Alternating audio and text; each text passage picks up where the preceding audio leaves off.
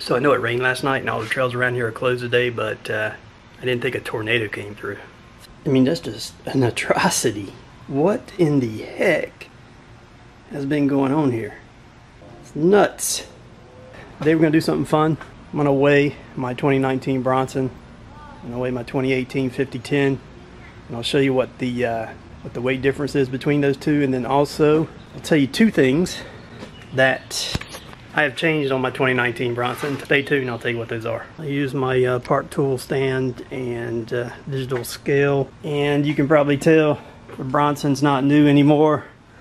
I've been riding it all for the last week and a half, just almost every day, just trying to give some initial impressions to you guys on how I thought it was. I haven't got a chance to put it through the super rough stuff yet, but I did definitely take it to some skills areas that have 3.5, 4 foot drops, some much bigger jumps, and I was just pretty impressed with it. So let's get to doing this. We've got the Bronson on the scales. All right, let's see if we can get it to settle down here. So about 31 pounds, 9 ounces is fluctuating. Oh, it just settled down. 31 pounds, 8 ounces. And this is not a stock S-build frame, and I'll tell you about what I've actually changed on this in a bit. For those of you in the metric nations, it's about 14.32 kilograms. All right, let's put the 5010 up. All right, so we have the 5010 up, and remember, this is an aluminum frame, so I built it up, and we're at 30 pounds, 13 ounces, 13.99 kilograms for the 5010.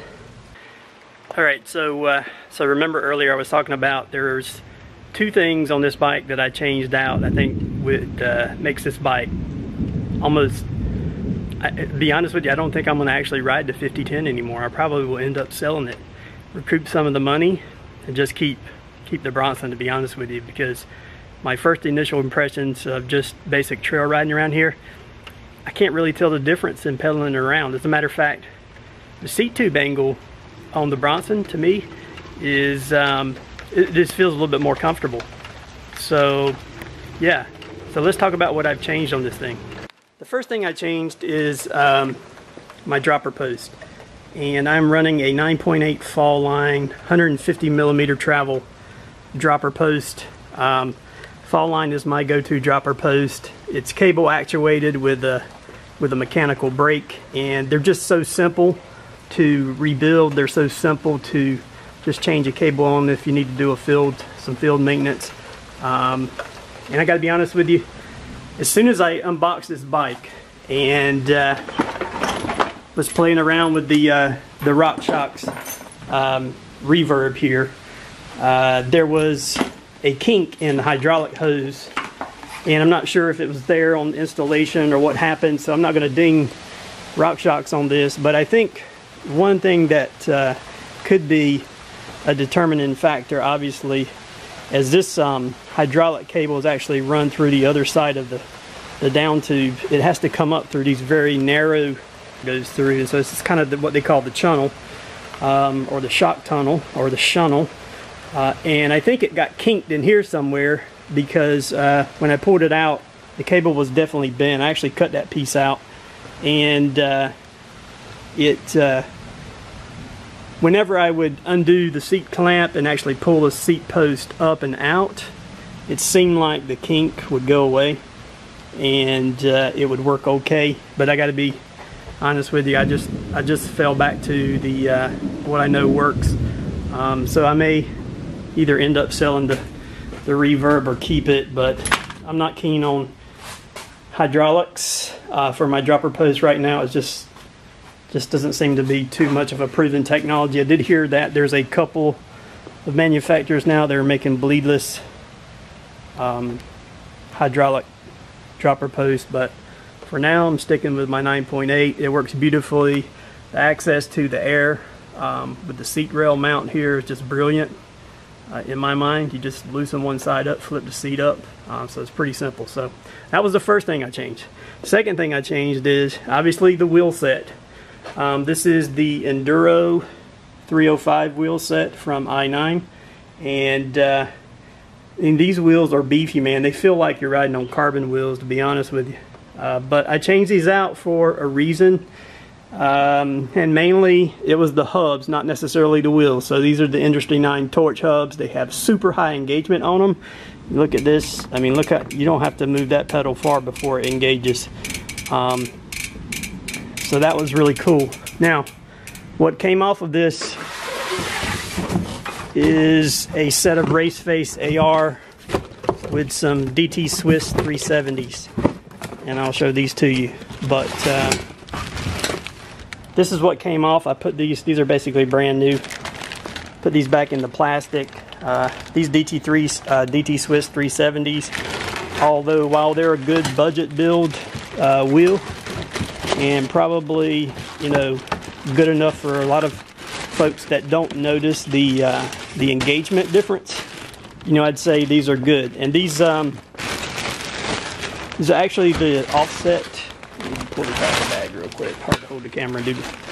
All right, so these are actually the race face AR offset. Yeah, go ahead and fall. Calm down, calm down. All right, so these are the race face AR, and these are asymmetrical. You can see the spoke. See if I can get some light, some good light. So yeah, so you can see the spokes are actually offset over to the left side over there to account for all the stuff that gets mounted up on the right side there, like your rotor and cassette and everything. So you can see the nipples there are much closer to this edge than they are to that edge. And these wheels actually felt really, really stiff. So I think they would have been really good, probably just mounted to some different hubs, maybe some DT Swiss 350s or 240s, or even the Torch. Probably looking back at it, if I had to do the order all over again. And remember, this was the S-Build Carbon C from Santa Cruz. And probably looking back at it, I would have just ordered the Santa Cruz wheels with, you can build them up with a variety of hubs from their website, and they have the i9 Torches available, so I probably would do that. But I'll end up selling these and recouping some money from this and putting it on another project, but not super high engagement for DT Swiss 370. They're just budget hubs, and if you're used to that high engagement, you're just not going to be satisfied. I did ride them. I mean, they rode perfect, but I'm so used to almost instantaneous engagement when I go to pedal, and for me, I'm really keen on the sounds the bikes make. And when you're pedaling and you don't get immediate engagement, there's a bit of that free time there where your torque, all your torque goes into just literally no back force, and it just makes this clang sound when it does catch. And it's quite noticeable riding too, because if you're trying to inch your way up some rock gardens or whatever, and just doing the kind of what I call quarter pedaling or half pedaling, it makes a difference. But you know, for the folks that don't matter about that, these are probably pretty good hubs, I would imagine. DT Swiss always has made good hubs and wheels. So there we go. All right, so there's the weight comparison between the aluminum 5010 and the Bronson C S-Build, with the two changes that I said made this bike much better, which were the i9 hubs and Enduro 305 wheels. These have a obviously you can tell by the name, the internal width of the rim is actually 30.5 millimeters, so they do make for a rather flat profile on the tires. Seem to catch really good. And the the other thing too is I put my wolf tooth remote. Alright, I don't know if we'll catch this in the light. So the other thing too, instead of the basic 9.8 thumb remote, I put the wolf tooth light action remote on. At first I was kind of concerned about the bare cable there, but it seems to be not too much of a problem. It's not super muddy or wet around here, but that was the other change I made in conjunction with the 9.8 dropper post. Alright, let's do some initial impressions. First of all, I was kind of concerned about the SRAM brakes. I've always run Shimano on my other bikes, and concerned that they wouldn't hold.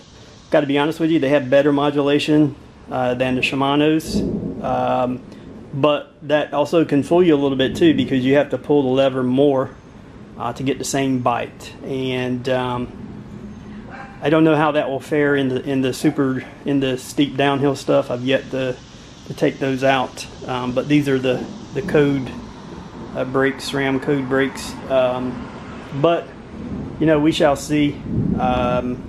203 millimeter rotor on the front and 180 on the back, so they're pretty beefy as far as rotor size there. So, you know, so far I've been pretty impressed with them. I'm not going to remove them. I have XTR brakes on the other bike, and you know, I like both brakes, but definitely the bite points are different and the modulation's different. I noticed that right away when I started wheeling. And when you start to get to a point where you may tip over in the back and you want to grab for just a little bit of that back brake, I actually had to grab a second time on the SRAM here to keep from going back too far, just because I wasn't used to it yet. But now that I'm used to it, it's much easier. So you've already heard my initial impressions of the DT Swiss 370 hubs and the Raceface AR offset wheels. I think they're great wheels. They felt really stiff, but like I said, points of engagement was key, so I ended up swapping those out. The other initial impression, the Performance front fork 36. Can't really notice a whole lot of difference with the riding I've been doing between the dampers in the two yet. I have the Fox Factory 36 on the 5010, has a different damper in it, has the Kashima coating. Can't really notice much. I do notice some stiction when I first get on this bike, when it first tries to go down into travel after it's been sitting for a bit. But other than that, it's been performing solidly. But then again, I've only been in you know, trails around here, and I haven't been to the mountains yet to really kind of wring that out. The other thing I said, you know, was concerned about was, you know, with this new tunnel, there's only pretty much one, maybe two shocks, rear shocks, that actually fit on this. Since one end is actually bearing mounted and the other end is bushing mounted. I think they went with this RockShox Super Deluxe. I think this is a Super Deluxe R model. But so far I'm quite pleased with it. I will say I've been running stiff fork and a stiff shock with air pressure, just because what I've been doing lately is just kind of trying to practice in my my jumping skills and trying to learn how to whip and all that kind of stuff. So I just kind of stiffen it up. Now, how that will perform, how these will perform in the mountains on the steeper downhill stuff, is yet to be determined, but I will definitely do that at some point in time. I'm probably coming up in late summer or fall time. But yeah, so far so good. I think the other thing I did swap out was, if you'll notice here, the XO. I've got the XO shifter and the XO derailleur. That was not stock on the Carbon C S build. I took those off of this bike, my 5010, and then I swapped the GX Eagles back over to this one. You can see here. I like the shift lever the best on the GX Eagle because it has a little bit of crosshatch and you can actually feel it. Whereas on the X0, on the XO, it's less obvious, and you can't really feel the crosshatch on it at all. It seems to be more etched on that. So those were the changes that I made. So there might be a little bit of weight savings in that, but I really like the shift feel of the X0 compared to the Eagle. I don't know if I could change the levers or not. That may be possible. I may look into doing that because I really do like the lever on the Eagle better. So yeah, so far so good. You'll notice I put my front fender on. This is the all mountain style, and this is the camo version, which I think goes really well with this bike. It's just so dirty right now, it's hard to tell. So that's the other thing I've added. And yeah, so that pretty much wraps it up for this video. That's kind of my first initial impressions of just some basic riding and jumping I've been doing around the local trails here. Stay tuned to actually post some rides, not just from trails around here, but hopefully moving a little bit further out west and do some of the downhill sections in the mountains, and I'll post a review after that. So yeah, you know what to do. Until next time, skill up and ride.